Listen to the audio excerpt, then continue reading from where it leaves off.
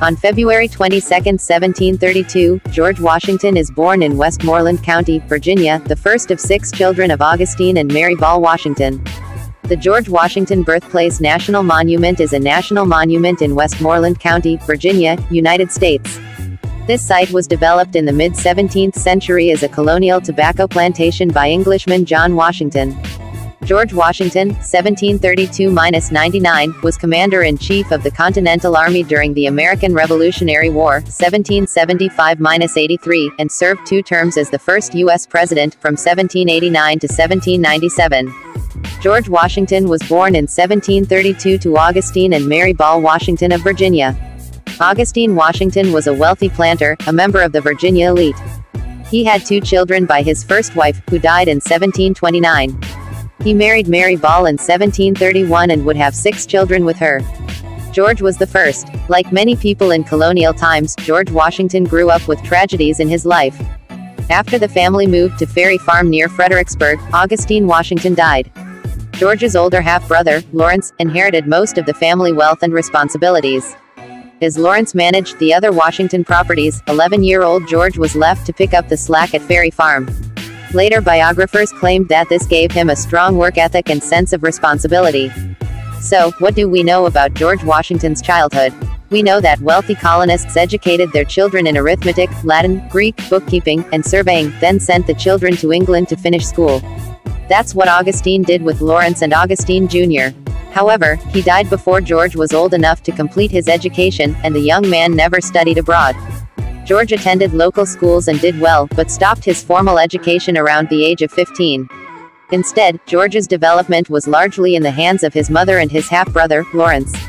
Lawrence, in particular, taught George how to behave like a proper Virginian gentleman, instructing him on surveying and trigonometry, as well as literature, music, theater, and even philosophy and ethics. Among the philosophies introduced into George's life were those of the Enlightenment, a philosophical movement that stressed universal truth and logic, and advanced such radical ideas as the inalienable rights of life, liberty, and property. John Washington, George's great-grandfather, reached the New World in 1657, settling in Virginia. Little definitive information exists on George's ancestors before his father, but what is known is that by the time George was born to Augustine and Mary Washington on February 22, 1732, the family was part of the lower echelon of Virginia's ruling class. He was the eldest child of Augustine's second marriage. There were 2 sons from the first. Farming and land speculation had brought the family moderate prosperity. However, when George was 11 years old, his family was dealt a terrible setback. Augustine became mortally ill after surveying his lands during a long ride in bad weather. Ironically, the same circumstances killed George almost 7 decades later. His father was Augustine Washington, who was a prosperous farmer and owned several plantations in the colony of Virginia. As George grew up, he was allowed to play in the corner of the garden, where he planted and grew his own little garden. After Washington's father died when he was 11, it's likely he helped his mother manage the plantation. 11 little-known facts about George Washington. Washington had only a grade school education. At age 22, Washington led a disastrous military skirmish that sparked a world war. Washington's first love was the wife of one of his best friends. About those teeth, no, they weren't wooden. Washington wasn't always a great general, but he was an excellent spymaster. He studied geography, possibly had a little Latin, and certainly read some of The Spectator and other English classics. The copybook in which he transcribed at 14 a set of moral precepts, or rules of civility and decent behavior in company and conversation, was carefully preserved. His best training, however, was given him by practical men and outdoor occupations, not by books. He mastered tobacco growing and stock raising, and early in his teens he was sufficiently familiar with surveying to plot the fields about him. For diversion, Washington was fond of riding, fox hunting, and dancing, of such theatrical performances as he could reach, and of duck hunting and sturgeon fishing. He liked billiards and cards and not only subscribed to racing associations but also ran his own horses in races. In all outdoor pursuits, from wrestling to colt breaking, he excelled. A friend of the 1750s describes him as straight as an Indian, measuring 6 feet 2 inches in his stockings, as very muscular and broad-shouldered but though large-boned, weighing only 175 pounds. And as having long arms and legs. His penetrating blue-gray eyes were overhung by heavy brows, his nose was large and straight, and his mouth was large and firmly closed.